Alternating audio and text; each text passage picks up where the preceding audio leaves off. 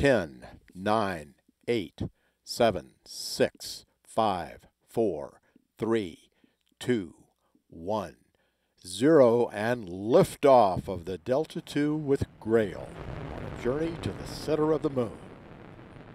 Chamber pressure rising in all 6 grounded solid motors. Good chamber pressure on the main engine. Good chamber pressure on both verniers.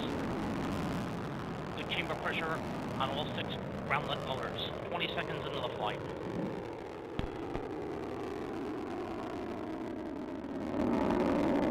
We have 29 seconds. Mark, 29 seconds. Mach 1. Vehicle now going transonic. 35 seconds in. 38 seconds in. Max Q. Maximum dynamic pressure in the vehicle. Coming up on the 45-second mark. Mark, 45 seconds in. Altitude 3.4 nautical miles. Downrange distance 13.4 nautical miles. Velocity 1,742 miles per hour. Coming up on the 1 minute mark. Mark, 1 minute into the flight. Standing by for solid motor burnout about 10 seconds from now. Pressure decreasing in the solids.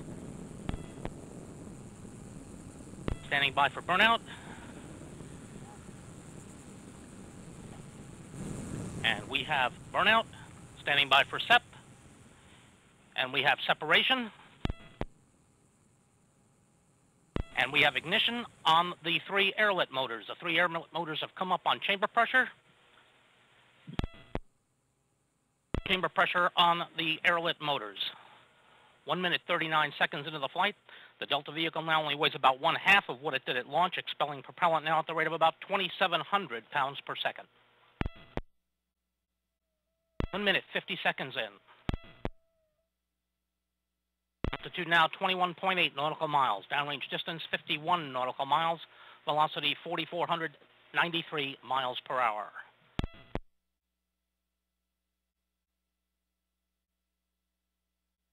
30 seconds now remaining on our 3 airlet motors.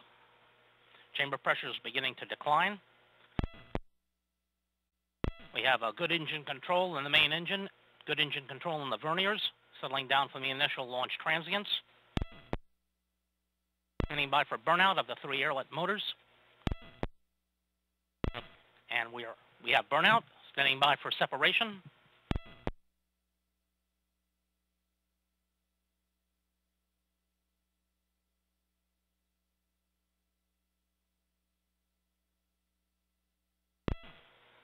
And we have separation.